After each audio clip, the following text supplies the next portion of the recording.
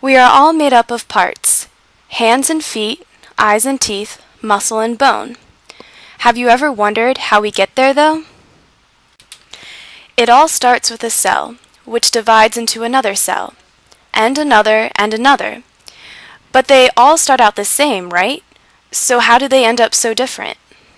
Well, even though these cells start the same, little differences arise as a part of embryonic development.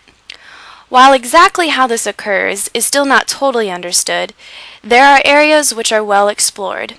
For instance, scientists have figured out which parts of this become the different parts of this through a process called fate mapping. It may sound simple, but let's try something. Which part of this do you think becomes the head?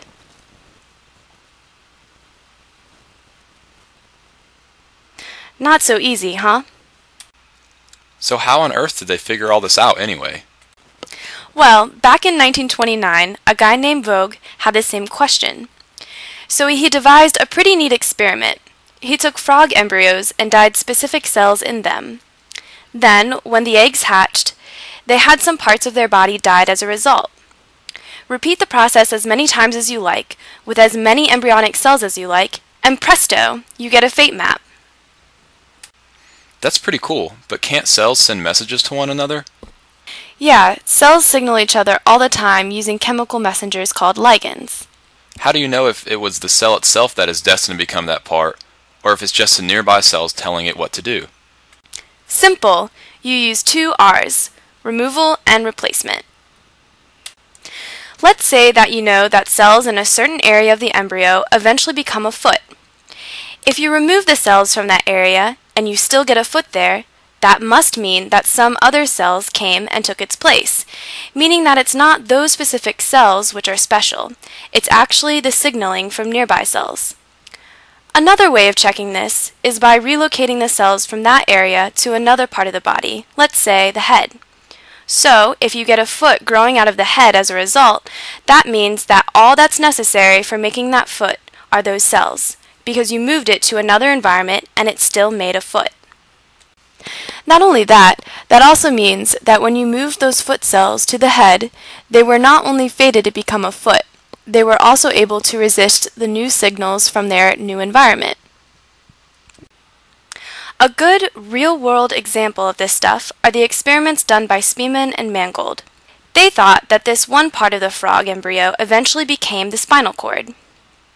So how did they test it? They took that region out of one embryo and moved it to the outside of another embryo. So what happened? The tadpoles they ended up with had two spinal cords, complete with two heads. That's actually pretty cool. So what's left? Removal, right? How does that work? Removal is a bit trickier than the others. Why is that? Remember how I said that in the embryo cells are always signaling to each other? Well, if you remove some cells, it usually messes up the embryo in weird ways, but at least that tells you that those cells were important. Usually you end up with something that's hard to recognize at all. For example, in another one of Speeman's experiments, they tried removing a part of the embryo called the gray crescent from frog embryos. What they ended up getting was this funny little wad of stuff. You're right, that's really weird.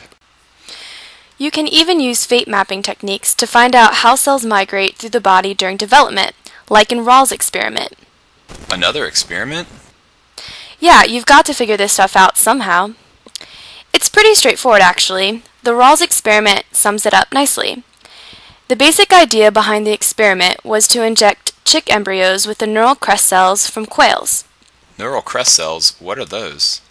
They are a type of cell which, among other things, become your melanocytes, or the cells that give your skin its color. So then, what happened to the chicks? When they hatched, they had patches that were a different color, the same color as the quails the cells were taken from. Fate mapping seems pretty cool. I know, right?